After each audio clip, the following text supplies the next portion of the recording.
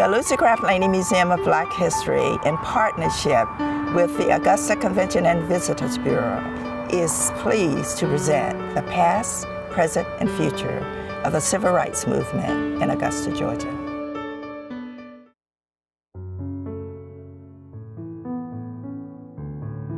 We, the family, my mother, my father, myself, and a couple of other family members, we were returning from Chicago, where we had attended the funeral of my grandmother.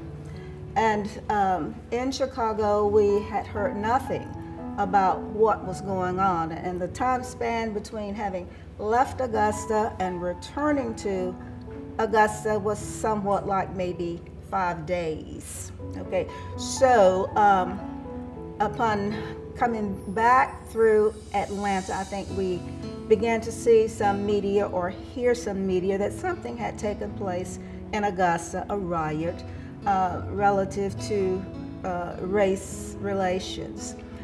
A relative picked us up at the airport, and that's where we began to learn more, get just a little bit more detail.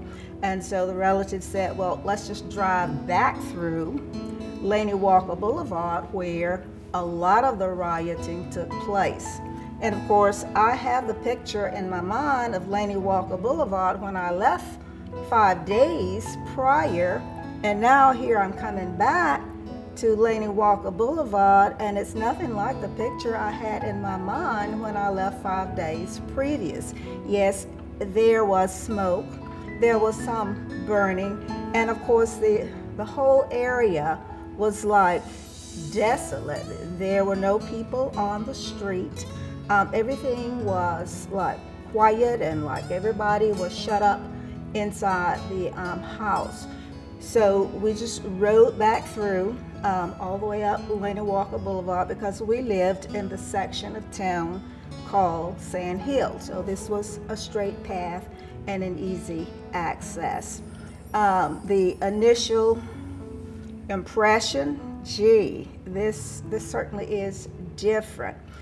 And so that was my initial, I guess, engagement in the movement of change that was to come, and perhaps that I would subtly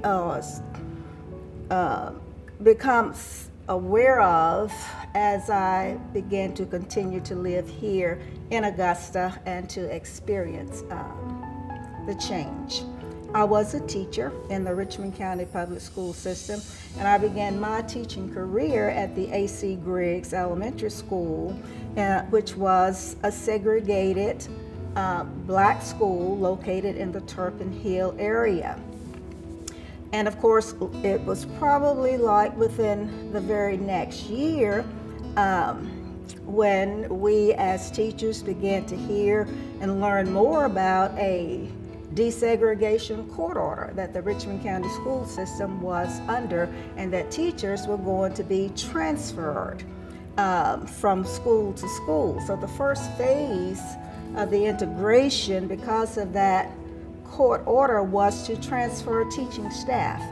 And so with that change in my life from the riot was to be moved from a predominantly black elementary school in Turpin Hill to the Monte Santa Elementary School up in the Somerville area, higher up on the hill, where my classroom and the students would become all white Anglo-Saxon students. So that was the first phase. I didn't notice any difference in how the white class received me as I did when my African-American black students received me. I think children were basically children, and at least I was still basically that teacher. I was just simply transferred from a black school to a white school. And so at the Monte Santa Elementary School, I was assigned to 3rd and 4th grade children. About that time, the students were being integrated. That was somewhere around 74, 75. Okay, and so the students, so I had a mixture of children, African American as well as white students. Again, from the perspective of the classroom, the teacher, the mixture of students, I noticed no difference, and the children, all children responded to the teaching.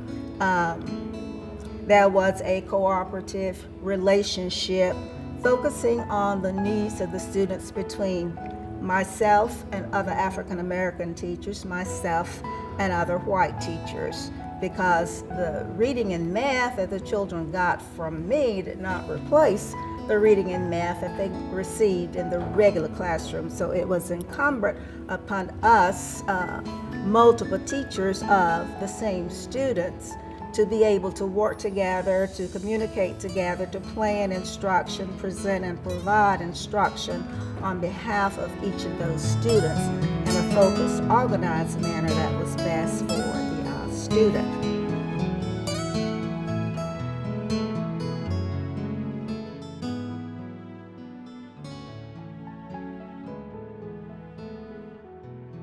That's kind of from getting off that airplane on that particular day, back in the 70s when the race riots started, to span my 43-year career in the Richmond County Public School System, and where instances of color, instances of race, those things were a part of my history, but actually no adverse effect from it, but yet realizing that yes, race is a part of my life and my career as I moved through the district.